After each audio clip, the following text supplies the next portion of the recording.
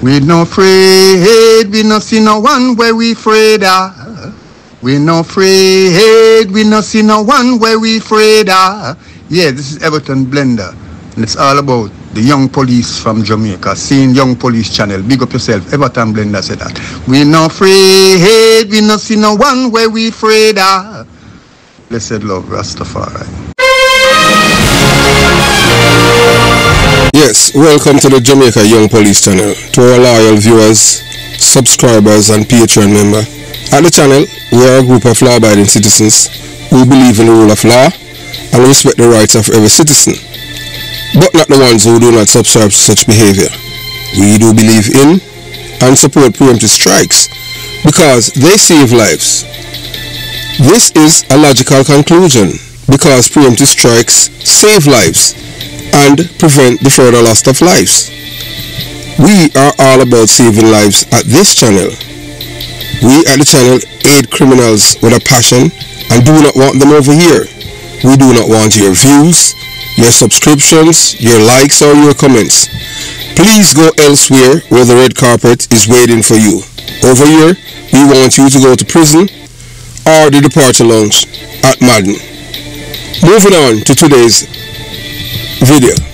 Yeah, so it's with a heavy heart that we have to report the death of two young police officers, and you're looking at them right now. Constables Jessica West, that's the officer on the left, and then Constable Sean Atkins, were pronounced dead by Dr. S. Williams at Maypen Hospital, Clarendon, on September 15th, 2024 at 6:55 p.m. So we at the Jamaica Young Police and want to extend our deepest condolences on the tragic loss of both police officers. We were young too, we were young police officers too, and you still stationed in Clarendon, Maypen, Clarendon and Craftshill. And it's, as we stated before, the work that these young police officers, leaving the National Police College of Jamaica, leaving the National Police College in Jamaica, and then after graduating, these young police officers, they're not going, they're not going through the rigors that we went through to get them to be solid police officers. As they leave training school, they put them on this OST, in which senior detectives, they call it only specialties, because whether or not you want to believe it, that these police officers who are working on these OST, they are mostly thieves. It's just sad. I just saw it go. So the detectives, them who used to do the work of the police force, reducing crime, driving fear in the heart of criminals, they are the ones that them are back and tell now. The PMP criminal organization, when they were in government, bench them, and the Jamaica Labour Party continue the same. So as we tell you now, one is only a little bit better than the other. Reason being, when the detective were in charge of fighting crime in Jamaica, you used to have name brand police. When we say name brand police, you as a detective, you drive fear in the heart of criminal. Because even yours truly, can't get like one of the latest incident when I was there before me leave once be when go back to first day go back to work and go back to go look for one boy named Big Led. He wasn't there and his mother start ball out. Yeah, start ball, said all kind of things. That's what name brand police do. Them bench the detective them, so all of them thing them. Water under the bridge. So the people them don't have any relationship with the police anymore. But our deepest condolences to these police officers. This is, you understand. So it's a tragic motor vehicle collision, claims the lives of two officers and injured two others in Clarendon. We know that the police officer who was driving, why we know him, as much as he's alive, he must live with, what happened and in conscience, whether I'm in a speed or all kind of things, so we don't know. So on the evening of Sunday, September 15, 2024, at approximately 6:40 p.m., a tragic motor vehicle accident occurred along the Yorktown Main Road in Clarendon. So our name Yorktown Monimus, that are down in the Keene part. Leaving two police officers dead and two others seriously injured. The incident involved members of the Era 3 operational team who were on duty responding to a call about 3 suspects on a motorcycle spotted in the vicinity. Oh, 3 men for the pan. Why? 3 men on a motorcycle. Wow. So the team consisting of, I don't know why them old, you know, why. I was even praising the commissioner the other day for some things, you know, that they're not making the name of police officers, you know, out there involved in fatal shooting in public. But see, even this now, this is public information with this policeman, the policemen. You know, team consists of, you know, the Sergeant S. Simpson, the driver, 24-74-2, Constable D. Cameron, 24-6-72. So she, more or less, is senior him, you know. Yeah, Constable Jessica West. So West, she's senior, based on them number, she's senior West, she senior Cameron, and more or less, it's more or less she and Sean Atkins were there, them batchmate. We're traveling in service vehicle, registered A Alpha H Hotel Q Quebec 212, heading towards Maypen when the vehicle skid. Sergeant Simpson lost control, causing the vehicle to overturn and crash into a ditch on the right hand side of the road. So more or less the police officers, they did not have on their seatbelt, in which I'm supposed to wear them seatbelt. Because I can tell you this, even in the military, we have a thing named Humvee, you know, before you get deployed, and you have to train in it, and you have to know if you save yourself if the Humvee roll over, because, you know, the Arab them used to them build something where you call IED, where them place on the road, and them use all kind of various tactics of a kill way and them thing over there in Iraq and Afghanistan. So them teach you all of them thing there. So although you in the vehicle, yes, although you drive in a vehicle, you can't drive and you cannot in the vehicle and don't have on your seatbelt. War zone, you know, so we don't see why the police them in Jamaica, why them are traveling and they don't have on them seatbelt. Because if both officers had on their seatbelt, that will save them life. We're not asking, we tell you. Because this is something, data. As we tell us, data, you know, data is a stubborn thing. You can't beat that. So the officers were quickly assisted by other Era 3 members and the Clarendon operational support team, led by Inspector Campbell, and were rushed to the Maypen Hospital. So despite their best efforts, the medical team was unable to save 2 of the officers. Constable Jessica West was pronounced dead by Dr. S. Williams at 6:55 p.m.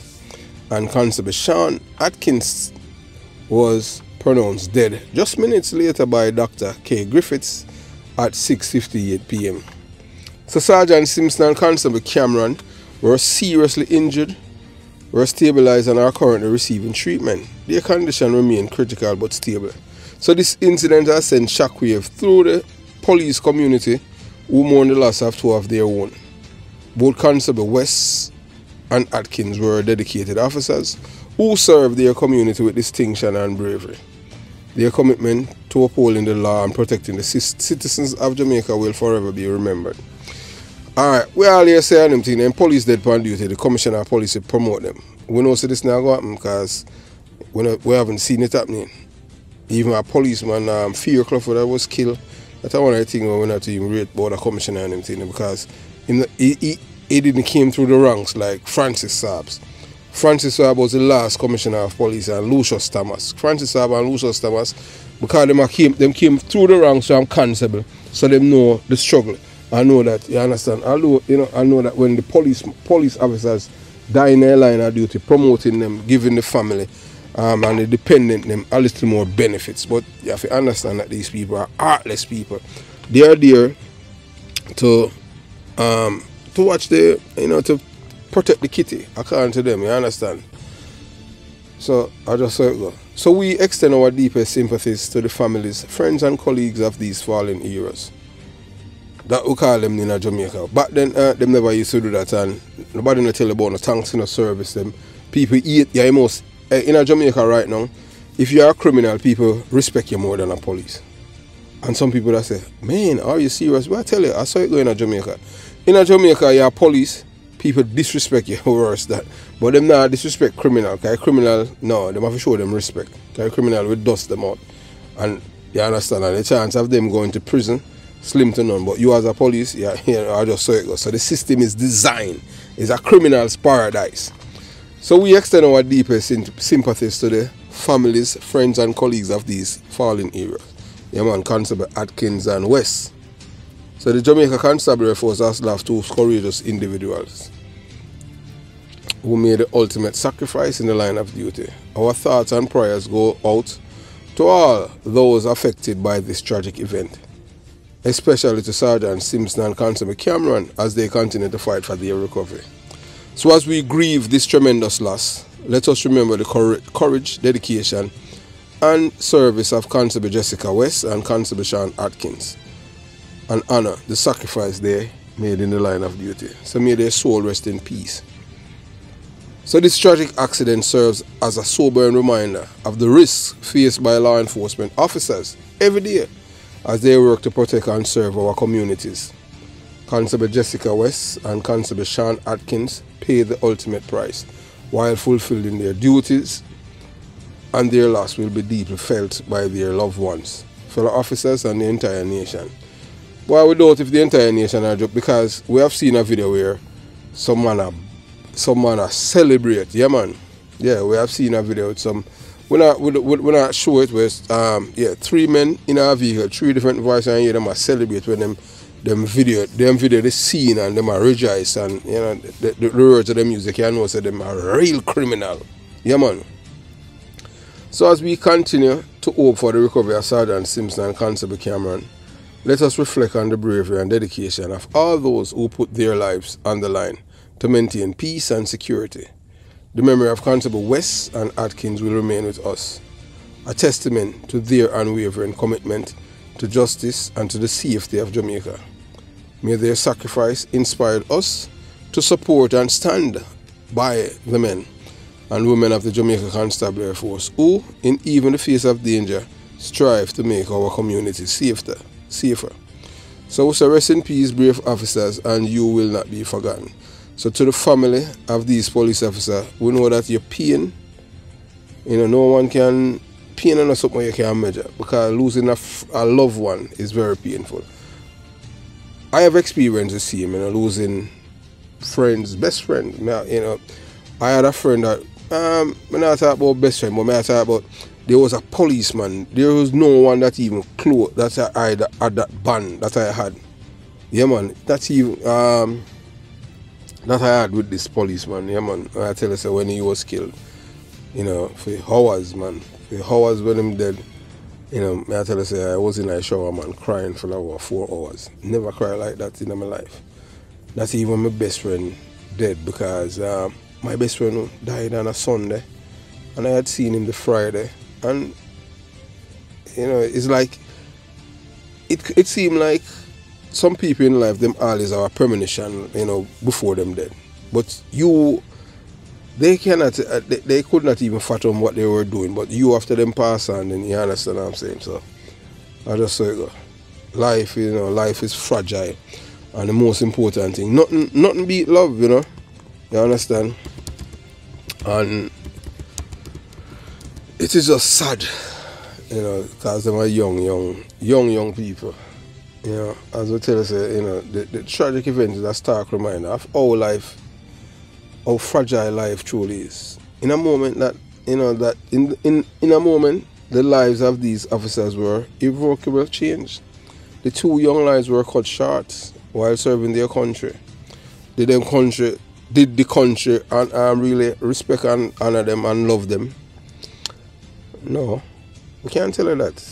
The people, the majority of Jamaican people don't like police, or should I say some. And those who like the police, them can't even make it known, because you live in a certain community. You can't make the people them know say you like police, because you were dead for that. I just saw it go. Well, I tell you that as a Jamaican.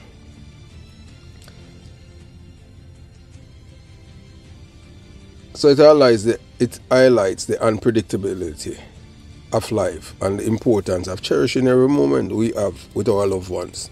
So the passing of Constable Jessica West and Constable Sean Atkins is not just a loss to their families, but to the entire nation.